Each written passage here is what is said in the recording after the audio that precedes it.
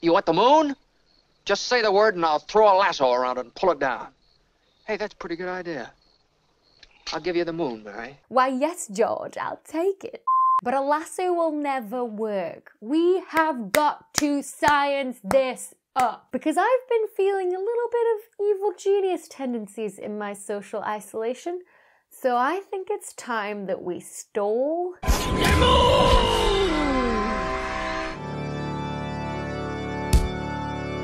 Alright, so I can't take credit for the initial idea to steal the moon. That came from a very curious subscriber on Twitter who is intrigued by this idea that gravity is so much weaker than the other forces. And so he said, could you, in theory, use a magnet to steal the moon?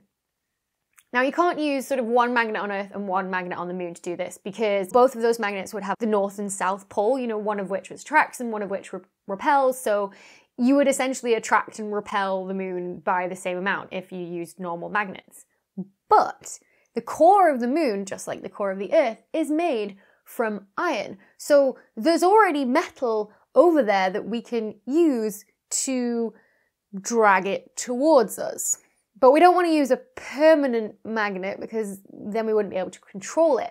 But what we can use is something called an electromagnet. The kind that's used to lift cars around scrap heaps. The kind that you can turn on and off. Now, if you remember back to high school physics, you might have done a little experiment where you set up a light bulb attached to a coil of wire and then move a magnet in and out of the coil of wire. And while the magnet is moving, you set up an electric current which powers the light bulb and causes it to turn on. This happens because electric fields and magnetic fields are intrinsically linked. It's why we call the whole area of physics electromagnetism. You can't separate the two. So what an electromagnet does is the opposite of that. Instead of moving the magnet in the coil to set up an electric field to power the light bulb, you run an electric current through the wire and that sets up a magnetic field. And the applications for electromagnets are endless. You know, they're used everywhere, from generators to motors to loudspeakers to headphones to MRI machines to like old school VCR and tape recorders to huge big particle accelerators that are used in physics experiments. And the reason they're so versatile is because the strength of the electromagnet that you make depends on how many coils of wire you have and then the amount of current that you pass through those coils of wire as well. So for those electromagnets that are designed specifically to lift things, like cars on scrap heaps, they're designed, you know, to attract metal towards them, which is exactly what we need if we're going to steal the moon. So thankfully the force that an electromagnet like that can apply to a piece of metal, or the iron core of the moon, is actually really well known. It's a very well known equation and it looks a little bit like this. The force is equal to the number of coils that you have, squared, times by the current running through those coils of wire, squared, the cross-sectional area of the magnet you have, i.e. how big is your magnet, times again by the permeability of free space or a vacuum. So essentially, how permeable is empty space to a magnetic field running through it? Like, does it resist the magnetic field running through it? And that's all divided by 2 times by the distance between the magnet and the piece of metal you're trying to attract, squared. Because let's face it, everything is inversely proportional to the distance squared in physics. So if we want to steal the moon, this L, the distance between the magnet and the piece of metal you're trying to attract, is just the distance between the Earth and the moon. We know that. We also know this mu naught, as it's called, this permeability of a vacuum, of free space, and we know that that's a constant. It's been measured, it's very well known.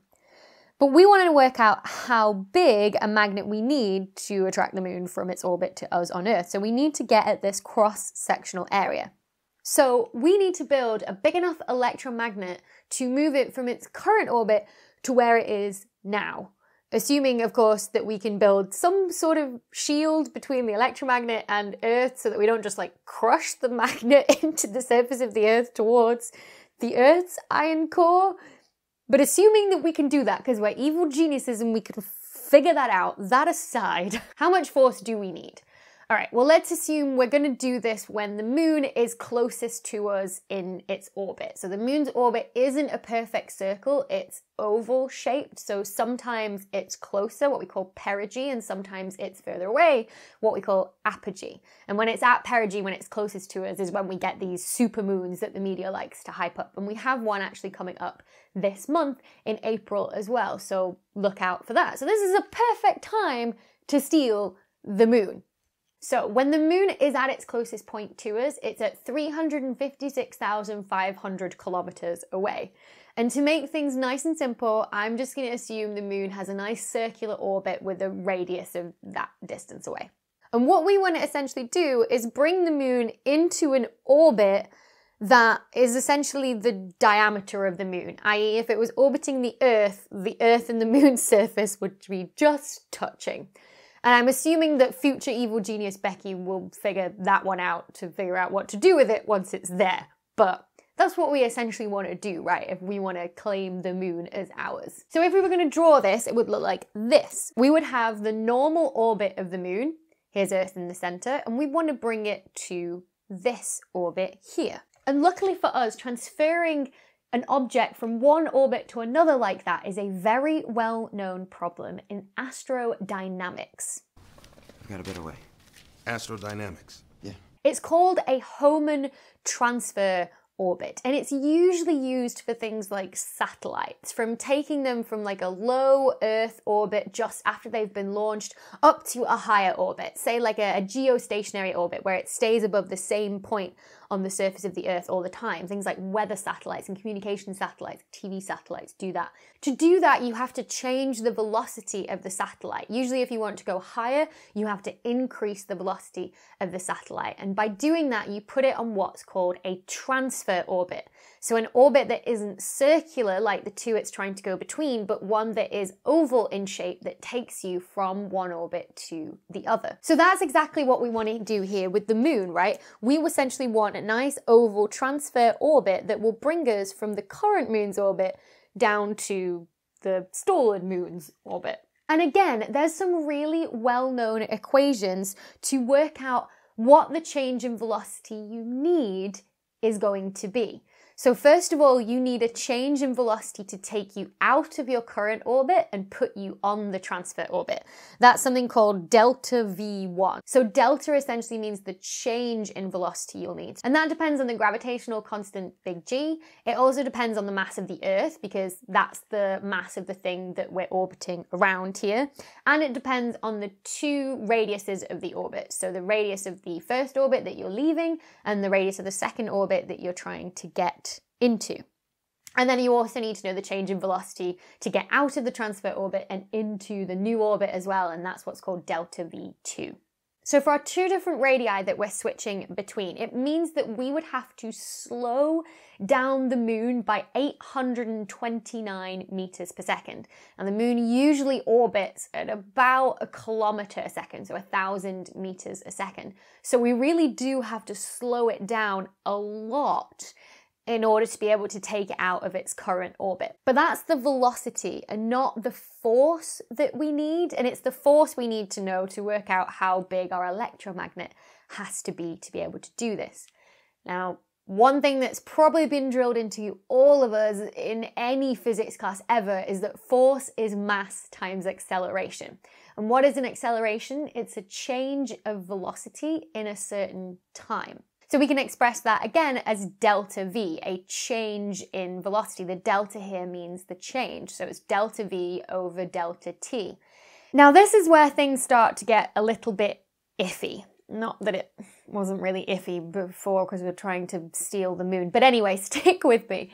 Because the Hohmann transfer orbit equations that we used before to calculate the change in velocity we would need assume that that change in velocity happens instantaneously, i.e. immediately with no wait, t equals 0. But of course, if we try and work out the acceleration where we divide by the time it takes for the velocity change to happen and that time is 0, then we're going to get like infinite acceleration, which is not exactly realistic. Now we're just doing what physicists call a back of the envelope calculation here. It doesn't have to be super accurate because, in case anyone didn't realize yet, I'm not being serious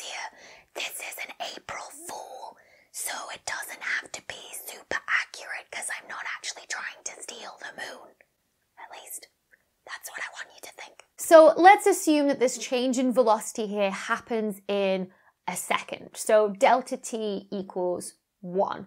It makes our numbers nice and simple anyway, and it's fairly realistic. So it's probably as close to instantaneous as we can get. It basically means that we have to fire up this big electromagnet that we're going to build for a second, and that should be able to provide enough force to move the moon out of its orbit. Then all we have to do is balance these two equations. But the problem is we still don't know how many coils of wire we have, N, or the current running through them, I. And we're trying to work out the size of the electromagnet here. Maybe a radius instead of an area would be a better thing to work with. If we do that, then the cross-sectional area of the magnet is just pi r squared, and the maximum number of coils that we can fit around it, again, back of the envelope, not getting into the nitty-gritty here, but we can assume that it's essentially the circumference of the circle divided by the diameter of the wire we're using. So let's substitute those in and then solve for r, the size of the electromagnet. Then we get r to the power of 4, i.e. r times r times r times r, is the mass of the moon times by the distance between the moon and the earth squared, times by the change in velocity we need, times by the diameter of the wire squared, all divided by 2 times pi cubed, times by the current squared, times by the permeability of the vacuum, times by the time that this change in velocity happens in. Now the other problem is that the wire you use for your electromagnet, you can't just put an endless amount of current running through the wire because you'll heat up the wire like crazy and you will probably melt it. So what I did was look up the standard width of a copper wire, which is the usual metal that you use for wiring, and found that it was about 11 millimeters in diameter, and it was rated to have a maximum current flowing through it of 260 amps.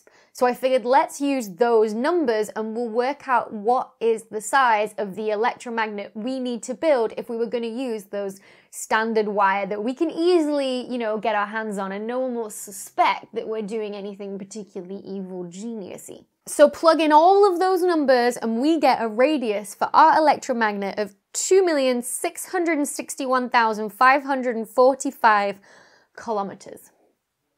That's 4 times bigger than the sun.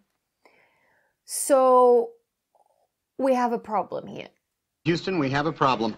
So I guess that's not going to be possible. So let's think about what is kind of possible. I guess the maximum size of an electromagnet that we could build here on Earth would be the size of the Earth. Okay, there's some interesting engineering considerations in there, but we're super evil geniuses. Geniuses? We're super evil geniuses. We could be able to figure that out, surely. So assuming that we figure out how to build an electromagnet the size of the Earth, then what diameter of wire and current would we need to make it so that it could give us enough force to bring the moon to us? So the radius of the Earth is 6,378 kilometers. If we assume that is the same radius as the electromagnet we can build, and we rearrange this equation for the diameter of the wire divided by the current in the wire, we find that has to be less than 0.000000129 millimeters per amps. So to minimize that, we need to make D as small as possible, and we need to make I as big as possible. So we're going to need to get the smallest wire that we possibly can. So I sort of dived into the engineering literature as much as I can, which was a fun little trip for an astrophysicist, let me tell you. But I found that the smallest minimum size wire that you could get is 25.4 micrometers, or 0.00254 millimeters, which is about the width of a human hair, which I thought was mind-blowing. Like, round of applause for engineers on that one. Like, maybe that's not that impressive, but I thought it was impressive. Now, if we plug that number in, even with that width, we would need a current of 196,847 amps, or 196 kiloamps, if you prefer. Now, assuming that the wire could actually survive that level of current being pushed through it, which it probably couldn't, it would probably melt, let's be honest. Ooh, perhaps it's made of something else that it would be resistant to having that current through it. Maybe it's not made of copper, maybe it's made of vibranium. Vibranium, yeah, strongest metal on Earth. Okay, so problem of melting wire solved, let's just make it out of vibranium. Where are we going to find 196 kiloamps of electricity? Because, you know, like most household objects run on like 3 to 10 amps, not 196 kiloamps. Sorry, but the only power source capable of generating 1.21 gigawatts of electricity is a bolt of lightning. What did you just say? A bolt of lightning. Great Scott, that's it, 1.21 gigawatts. 1.21 gigawatts. Great Scott. So that meant it was time to do some research on lightning. Now, the average lightning bolt tends to give you a current of about 5 kiloamps, which admittedly, when I read that, I was ever so slightly disappointed. Then I found a paper by Rakov from 2012 who sort of looked at the statistics of lightning bolts and said that actually 0.8% of all lightning bolts in the world carry a current of over 200 kiloamps. That's exactly what we need, except there's always another problem. And that is that most lightning discharges in about 0.1 of a second. So pretty fast. And if you remember before, we assumed that the change in velocity for the Hohmann transfer orbit would happen in a second, because it had to be as close to instantaneous as possible, and I thought a second was a good enough sort of time to go with.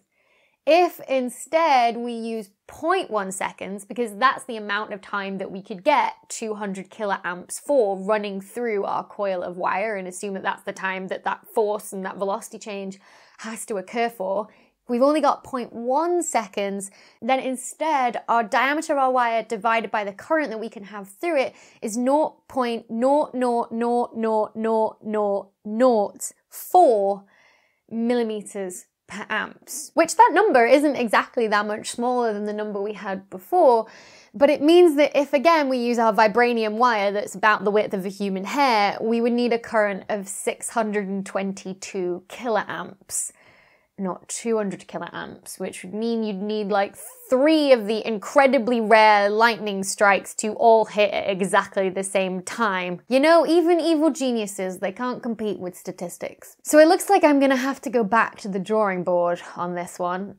Maybe I should design some sort of craft to take me to the moon, and I'll use like a photon light sail to use the radiation from photons from the sun hitting into it to provide the thrust to give me the velocity change on the moon, and maybe that way I can steal the moon?